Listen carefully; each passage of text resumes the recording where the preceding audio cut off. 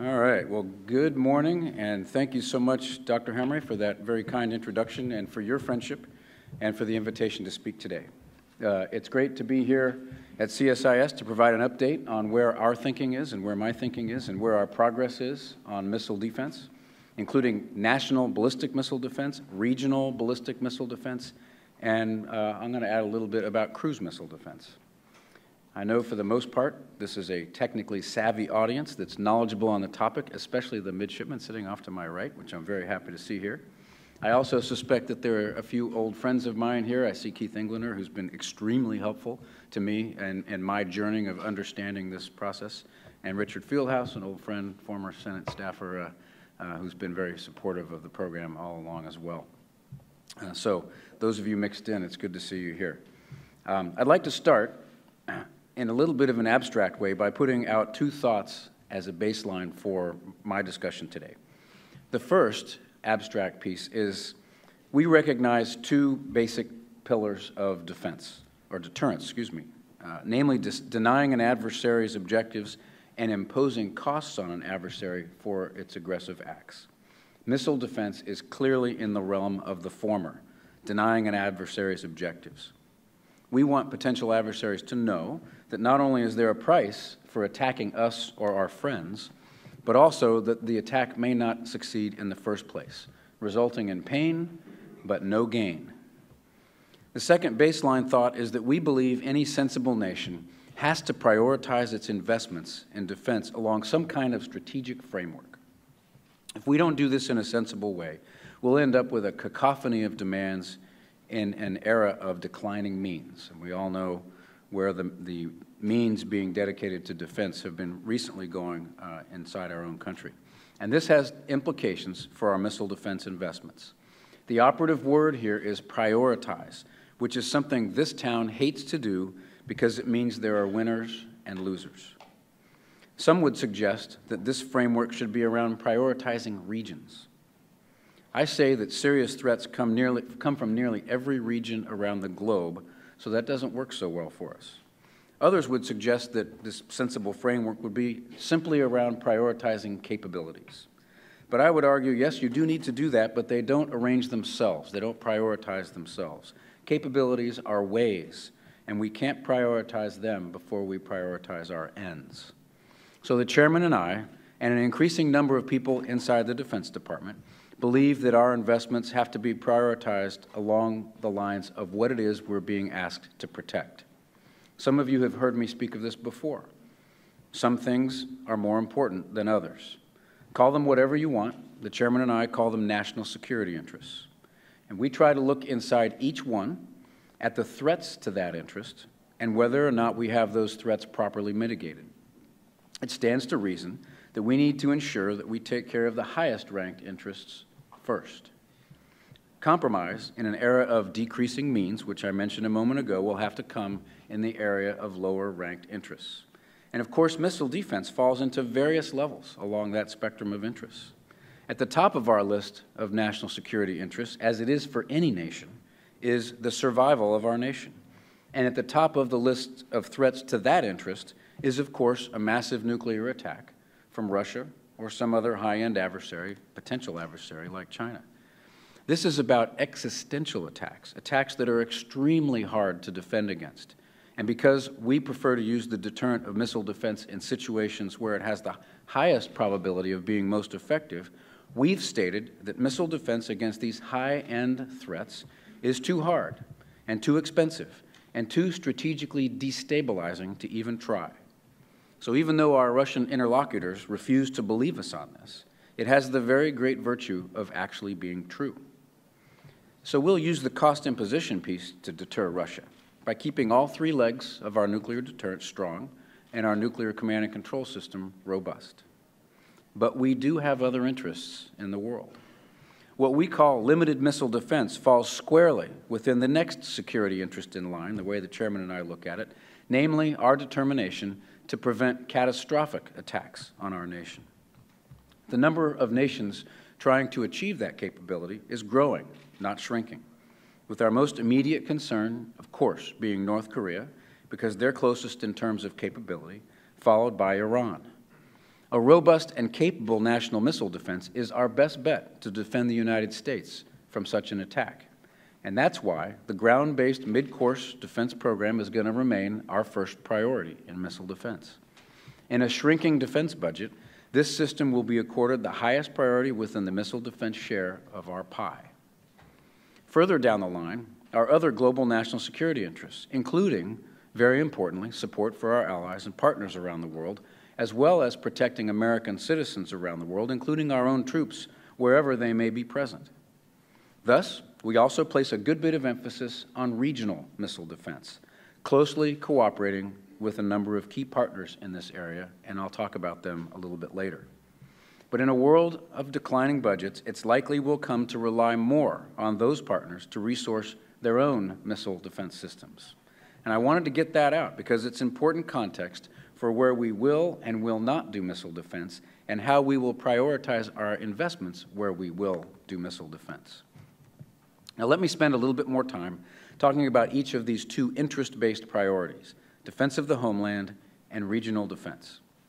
Regarding the homeland, we have to take the Iranian and North Korean threats seriously, even though neither nation has a mature ICBM capability. And both nations know full well that they would face an overwhelming U.S. response to any attack. While we would obviously prefer to take a threat missile out while it's still on the ground, what we would call left of launch, we won't always have the luxury of doing so.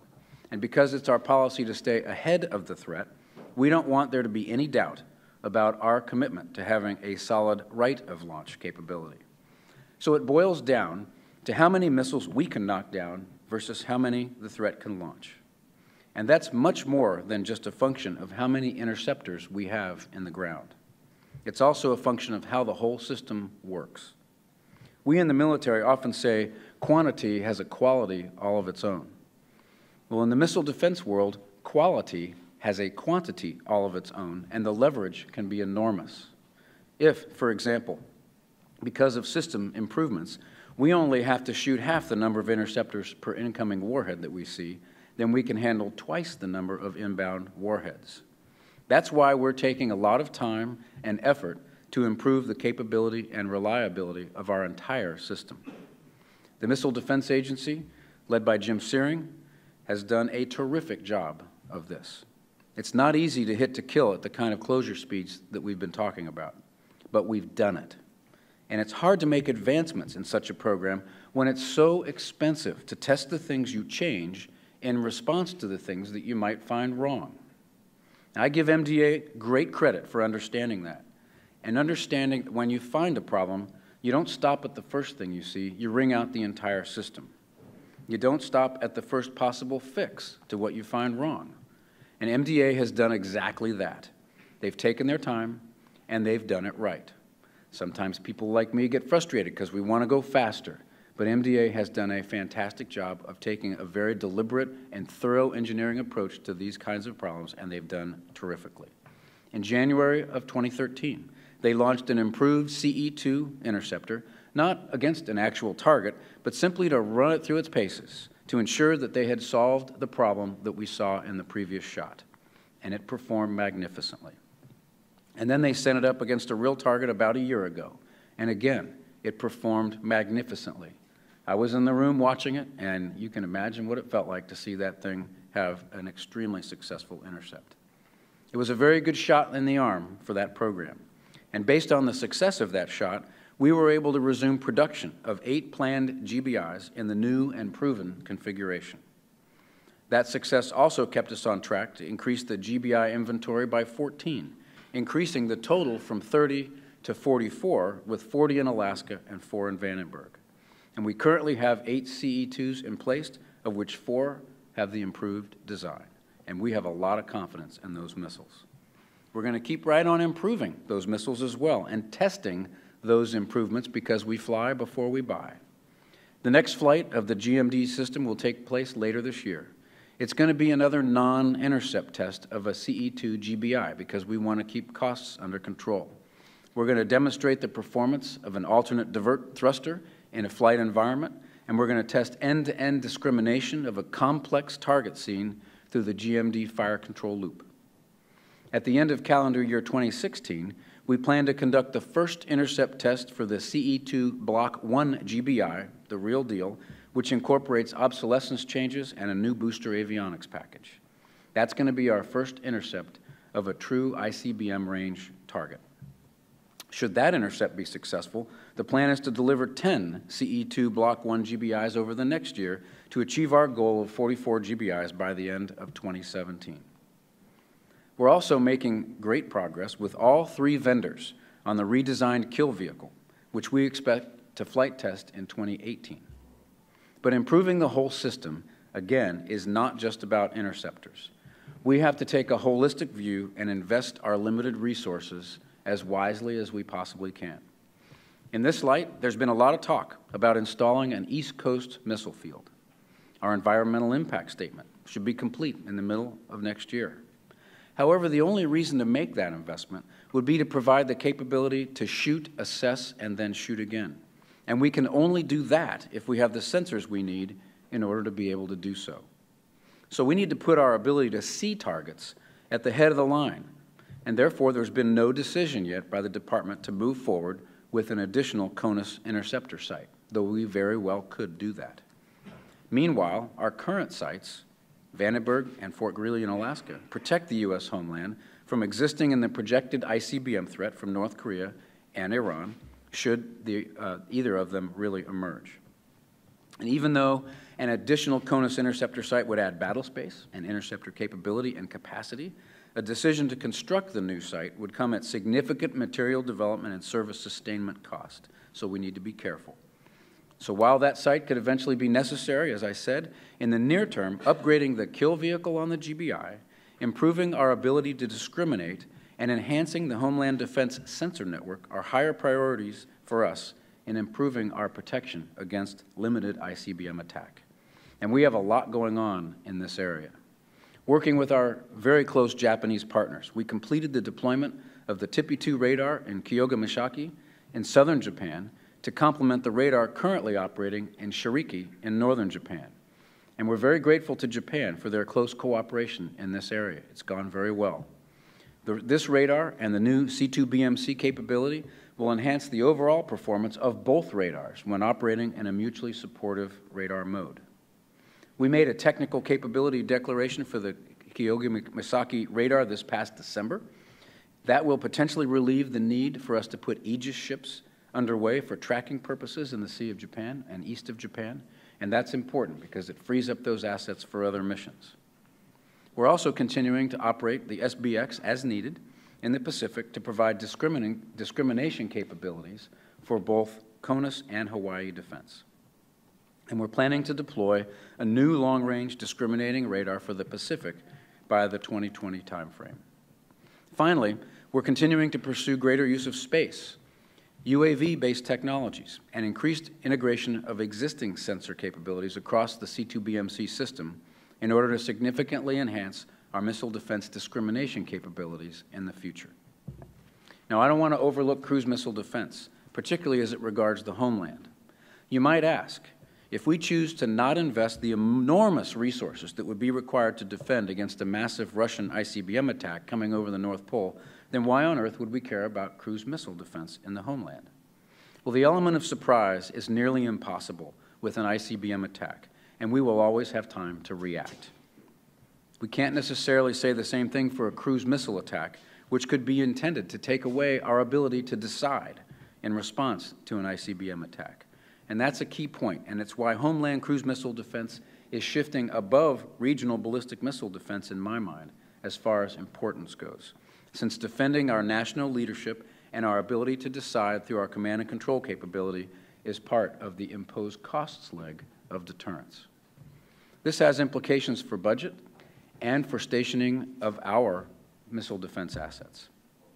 We're devoting a good deal of attention to ensuring we're properly configured against such an attack in the homeland, and we need to continue to do so. This includes the J-Lens test we're currently conducting at the Aberdeen Proving Ground, in case you happen to have seen that dirigible hovering over Maryland, as well as other systems we're putting in place to greatly enhance our early warning around the National Capital Region. We're also looking at changing out some of the systems that we would use to knock down any cruise missiles headed towards our nation's capital.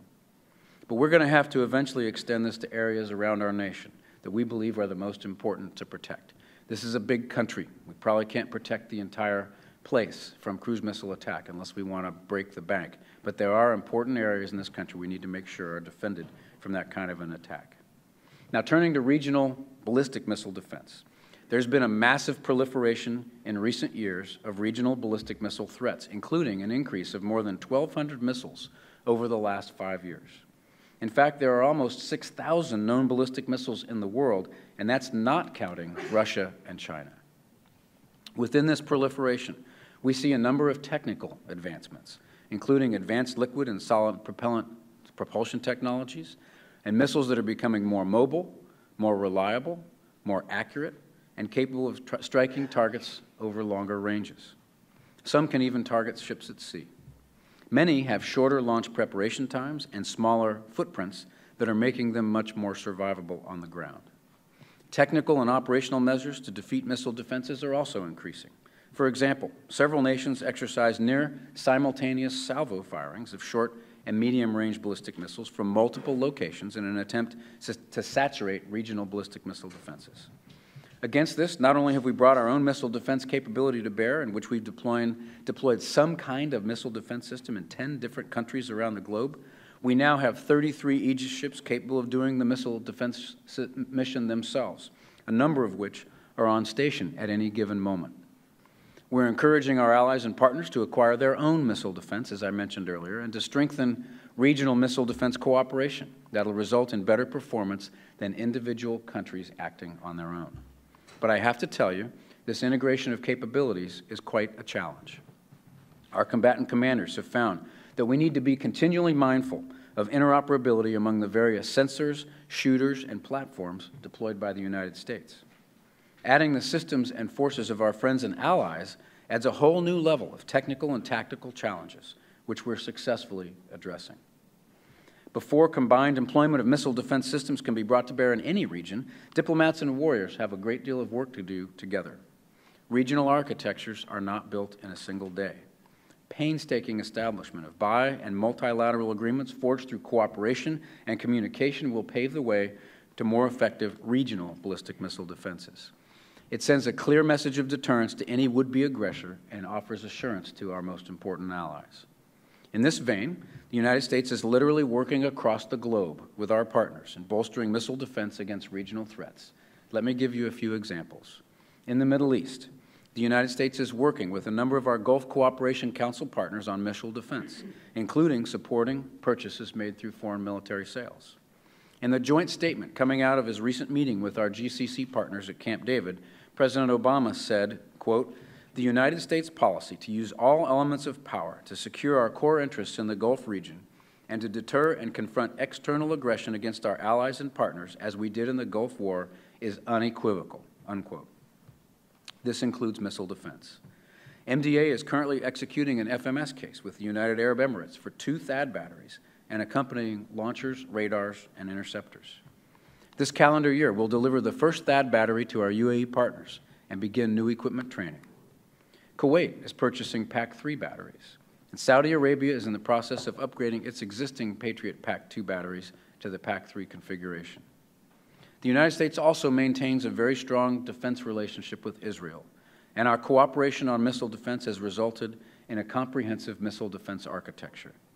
Israeli programs the U.S. has supported, such as Iron Dome, the David Sling weapon system, and the Arrow weapon system, create a multi-layered architecture designed to protect the Israeli people from varying types of missile threats. Results for David Sling have actually been very successful to date.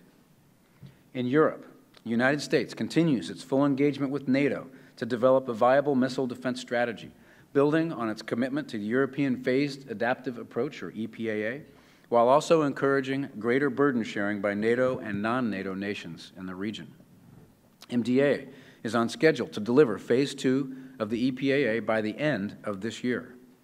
Phase 2 will include deployment of Aegis ashore to Romania with capability to launch both SM-3 Block 1A and 1B variants and upgraded versions of the Aegis BMD weapon system. The required military construction, installation, and integration and testing activities will be complete for technical capability declaration in 2015. And we expect to hand Aegis Ashore over to the Navy in August for testing.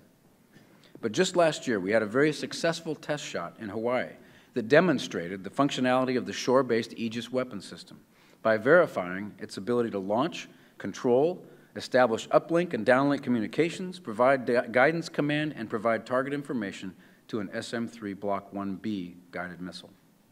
And in an important next step, we should be conducting our first non-intercept test of the SM-3 Block 2A missile in the next couple of weeks. We'll have another test in November, and then 2 intercept tests of that very important missile next year, which is vital to keeping Phase 3 of the EPA on track. Currently, 3 of our 4 BMD-capable ships, the USS Donald Cook, the USS Ross, and the USS Porter, are stationed in Rota, Spain. And the final ship to be permanently stationed in the Mediterranean to perform the BMD mission, USS Carney, will arrive later this year. We are living up to our commitments.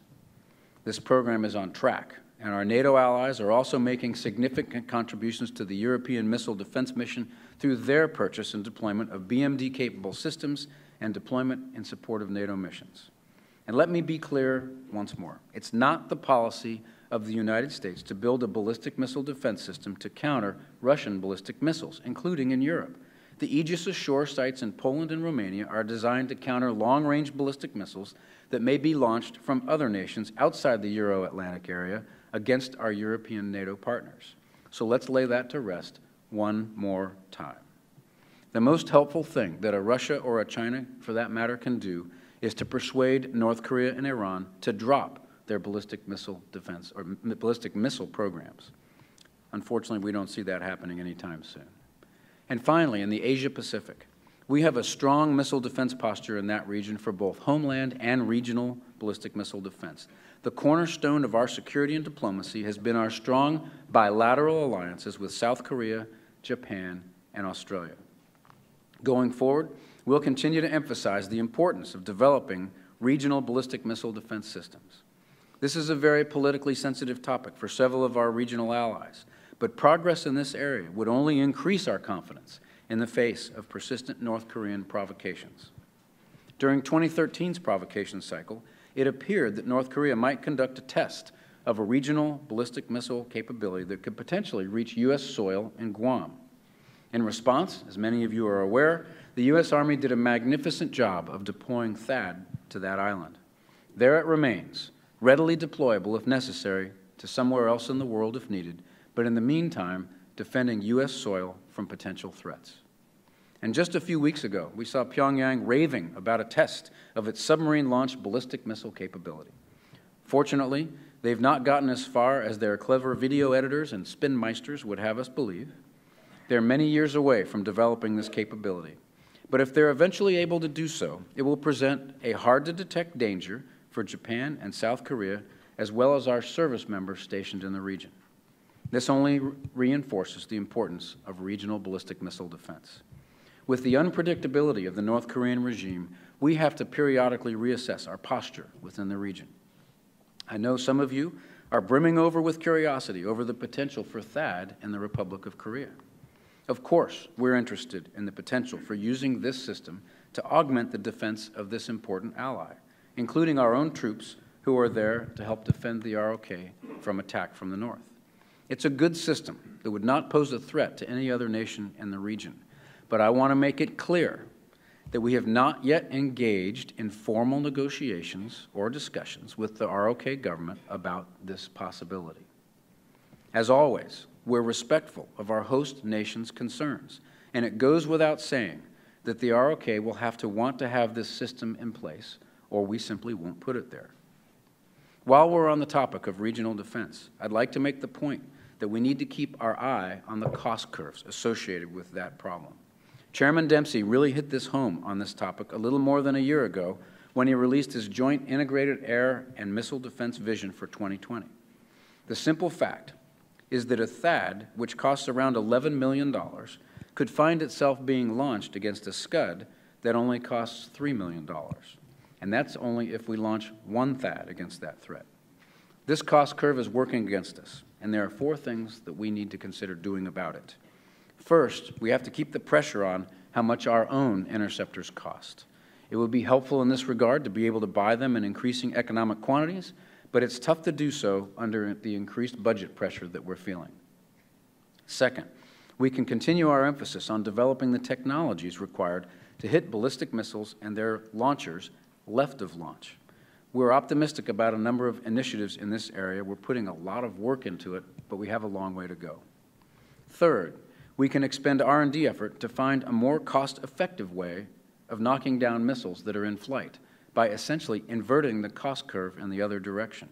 In this regard, I'd mention the Railgun project and possibly directed energy. We're very serious about pursuing those as options, and they may well bear fruit.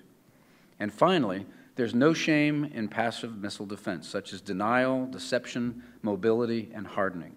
Our potential adversaries do these things, and there's no reason why we shouldn't as well, and we are. Finally, I'd like to address three misconceptions that are out there regarding ballistic missile defense. First, and most obvious, is the claim that our missile defense systems won't work, that we can't hit to kill. Well, as I mentioned, FTG-06B was a real statement in this regard about a year ago, and we continue to make improvements. Overall, the ground-based missile defense system is 4 for 7. There's nothing like having your most recent shot a success. And we have an excellent track record with our regional systems. To date, for our operationally configured interceptors, not development prototypes, THAAD is 11 for 11. Aegis BMD is 21 for 25. And the Patriot PAC-3 is 21 for 25. That's not bad, but we're determined to make it even better. The second misconception I'd want to address is that it's easy for an adversary to employ ballistic missile defense countermeasures. To be sure, we'll continue to do everything we can to improve our discrimination capability. But as hard as that job is, so is the challenge of deploying and employing effective countermeasures. If the enemy is confronting a layered defense system, whatever countermeasures work in mid-course might not work in terminal, or their terminal countermeasures may be destroyed in mid-course. Test is critical to the success of any complex weapon system, and when it comes to missile defense countermeasures, our adversaries don't do very much of that, which means they can't know how well they perform. We've had our own extensive countermeasure program, and we've learned how difficult it is to get that right. Countermeasures take up payload space and have weight considerations, so there's also trade-offs there. So the bottom line is that it may not be as easy as it looks on paper. And the last misconception is the narrative that missile defense has to be 100% effective in order to be successful, especially where nuclear weapons are involved. That's a simplistic argument. No system can achieve perfection, even though we always strive for it. It would be hubris to believe otherwise. So if deterrence does fail, we don't necessarily expect to stop every single missile, though to be sure, we will try. Rather, the effective systems we have and are developing are intended to deter an adversary by injecting considerable doubt into his mind regarding the effectiveness of his attack versus our likely imposed costs response. In other words, again, pain but no gain. The enemy knows there will be a significant price to pay for a missile launch against the United States. The worst of all worlds for an enemy is that his attack is not only not effective, but invokes a nasty response from its victim. Again, as I said, the two pillars of deterrence. So I believe our missile defense enterprise is on an upward trajectory, if you'll pardon the quip. Very healthy at the regional level, though on a tough cost curve, and rapidly coming back into health for the defense of our homeland. I give great credit to Vice Admiral Jim Searing and his able staff, including Keith, and his predecessors. Shooting a bullet with a bullet is not an easy technical problem to solve. It's even harder when you're under time pressure, still harder when the assets are expensive and difficult to test. And it's even harder in a turbulent political environment and budget uncertainty. But we continue to make progress. Progress with our international partners, progress in developing, testing, and fielding national and regional ballistic missile defense systems that are flexible, survivable, and affordable, and progress in investing in promising technology to ensure future systems will be capable of defeating the complex threats we expect to face in the future. As we all know, the advantage in warfare shifts like a pendulum between offense and defense over time. In our limited way, we're trying to shift that pendulum in favor of the defense as far as ballistic missile threat goes. As such, Innovation is the leadership opportunity for this generation of missile defense practitioners, which is why I believe CSIS's effort to keep this topic alive is so very important. So thank you all for your interest in missile defense. I hope the discussion has been useful for you, and I hope that you'll come away convinced even more of our commitment to this important contribution to our security and our allies' security, and that we will continue to make progress. Thank you very much. And Tom, I think we can take a couple of questions, and after you do a little bit of moderation, we'll make a deal that the first question goes to a midshipman. All right, fair enough. Thank you.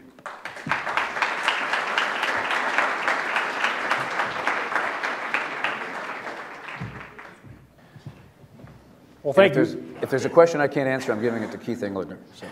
Well, I think you really covered the landscape there. Deterrence, defense, the offense-defense mix, everything. So why don't I just ask one quick one. How do you see this missile defense, kinetic and non-kinetic, in terms of its priority in the third offset and the electronic warfare that Deputy Secretary Workus talks so much about? We're doing a number of things in the third offset, and just for background for members of the audience who might not understand it, the Secretary of Defense has an innovation initiative that not only includes the department becoming more efficient, trying to get 21st century workforce in here, but also technical and conceptual advances that will give us a leap ahead, with the first technical offset potentially being nuclear weapons that would stop a Russian invasion of Western Europe. The second one being precision-guided weapons, where you go from sorties per target to targets per sortie. And now the third one is out there, which may not be some magic bullet or interesting single technology, but it'd probably be a combination of technologies. And among those, we've been looking at what it would take to get another offset in the field of ballistic missile defense. And that's where this cost curve comes in. We're doing such a good job with the problem the way we're handling it now, but we do have to keep the cost curve in mind, where we just can't continue to buy very expensive interceptors to knock down an increasing proliferation of less expensive missiles. So that's where directed energy comes in. It's where the railgun comes in. We're very, very interested in exploring that, and I think that the ACDP, we call it Advanced Capability and Deterrence Panel, will give those efforts a shot in the arm, and I know that MDA is working that very hard, and with the Navy as well. Right. All right, well, we'll go ahead and take one over here. Actually, go and get the microphone real quick. Awesome, there you go. Well, thank you, sir, for coming today and speaking on this. My name is Midshipman Third Class David Larkin. And my question is in the context of Poland and the cancellation of the European interceptor site under President Bush, and then also the cancellation of Phase 4 of the European Phase Adaptive Approach. Both decisions to cancel the programs were made based on strategic objectives and new information about North Korea and Iran. However, both of these decisions irritated our regional partners. So my question is, how do our regional partners' interests play into missile defense decisions? Sure. Well, good heavens, our regional partners are vital to missile defense system, regional ballistic missile defense systems. We very, very closely consult with them on any type of offering that we make or cooperative effort that we do together. We couldn't do this without them, and if they weren't there, we wouldn't be doing it in the first place. So absolutely, we consult with them. I wouldn't go so far as to say that our regional partners were irritated about the shift. I think because they had to do so much work politically to get agreement to do this in the first place, any nation has to do that it was inconvenient for them for us to shift the way we were going to do it. But I think it was very clear to them right away that we weren't shifting our commitment to ballistic missile defense of Western Europe. We just realized there was a much better way to do it. And we are actually bringing that better way to fruition today. And I would vouch that we consult very closely with members in the three regions, Europe, the Middle East, and Asia, on every aspect of ballistic missile defense. And that's been a very fruitful process. Japan and South Korea have been very good partners in this regard.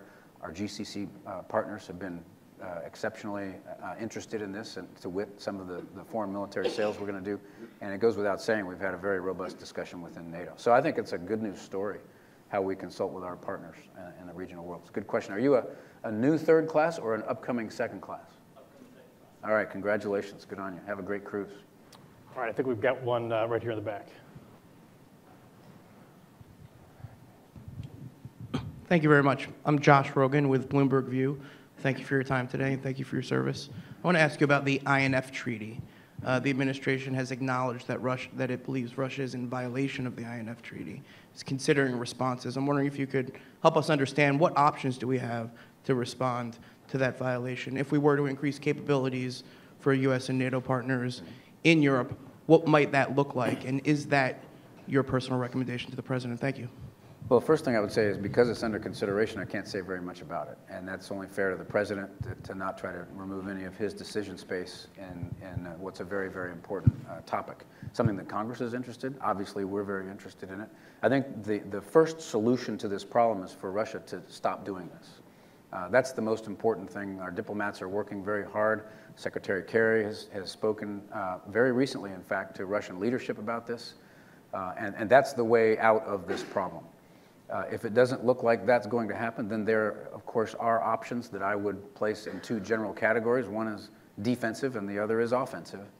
That would indicate to, first of all, Russia that this is not going to do them any good. This gets into the deny objectives and impose cost pieces of deterrence, and would go a long way towards reassuring our partners that we're very serious about wanting to keep Russia's adherence to the treaty that we all signed so long ago. All right, I think we've got one more right here in the front. I know you've got to run to another. Hi, Admiral. John Hudson with Foreign Policy Magazine. The Russians have obviously continued to make the point, and you've tried to put the rest, that a European missile shield is not about it threatening Russia. In light of the emerging Iran nuclear deal, Russia has argued that a defense shield is no longer necessary. And they've also, according to U.S. officials, been extremely helpful during the P5+1 talks. Does Russia have a valid point in bringing this up in light of an emerging P5+1 deal? I think everybody heard the question. First of all, if you look at the capacity of the system that we're installing in Europe, this is the analog of the fact that our national ballistic missile defense system is not aligned towards Russia. We just don't have the capacity. It would be, with a large, reasonably powerful country like Russia could overwhelm that missile defense system fairly quickly. So it's just not about them. So they shouldn't worry about this. They should actually be encouraged that we are helping our allies there potentially defend against an Iranian or other threat emerging from the region. And as regards the P5+1, this agreement isn't concluded yet. Once concluded, we still have to make sure that Iran sticks to it. And a ballistic missile defense system isn't something that you turn on overnight. And in fact, it would probably take as long or longer to reestablish a ballistic missile defense system if Iran decided to break out and build a nuclear weapon. And the discussion that the P5+1 is having doesn't address ballistic missile threat at all. So I think there's every reason for us to continue what we're doing in Western Europe with our NATO allies. It doesn't threaten Russia, and it does maintain a hedge against an Iranian or other threat in the region, or outside the region that could threaten our partners. And it's really, to me, a no-brainer to keep this program going. I have a real quick question before you go, right here, Jung Yap. Real quick. Thank you, Admiral. Jung Yabu from the ASEAN Institute, Korea-based think tank. Two short questions. One is, what would be the effective defense mechanism for SLBM if North Korean threat is realized in a couple of years? And if a formal consultation between two countries actually begin, what would be the goal of the negotiation? Is it purchasing from Korea, or burden sharing, or you just want Korea let U.S. deploy that to the USFK? Thank you. I'm not sure I understood the first question. The SLBM, what would the possible responses be to that? Okay. Well, The SLBM threat, this is the potential North Korean submarine-launched ballistic missile. There are any number of ways you can go after an SLBM threat, including taking out the submarine that is carrying it. And it goes without saying that you can put together a hypothetical scenario, any of you could do this, if tensions are high with North Korea and the submarine gets underway and it appears as though it might actually have some sort of hostile intent, then it would be in everybody's interest that that not be allowed to happen. If the missile actually is successfully launched, and we won't, one of the things North Koreans do is they don't test their missiles, so they can't have very great confidence in something like this. And if it launches and it doesn't work, boy, they're in such trouble because we will have seen their intent. But if it were launched, then theoretically we would have our regional ballistic missile defenses aligned to be able to defend against that threat, whether it be against Japan or South Korea. And in terms of a future, I don't want to speculate on what the configuration would be of a more robust ballistic missile defense system inside South Korea. Obviously, it's in our interest that our partner nations contribute to defending their own soil from this kind of an attack. But we're also interested in potentially helping with that, particularly since we have so many troops on the ground in South Korea. So I'll leave it to the diplomats and the negotiators and that like, but I just want to emphasize one more time, we have not opened up any kind of a discussion formally with South Korea on this particular topic. When it's ripe, I'm sure that we'll get into that, but we're approaching this very cautiously because we have such great respect for our partners. Well, thank you, Admiral. This has been a whole waterfront, offense, defense, homeland, regional, cruise missile. Thank you for your time. I know you've got to run, but I also just want to briefly say that this is an ongoing project in the International Security Program here at CSIS. You'll see more of this stuff. And I want to thank our program sponsor, the Boeing Company, for putting this event on today. So thank you. Please join me in thanking Admiral Winnefeld. Thank you for hosting it.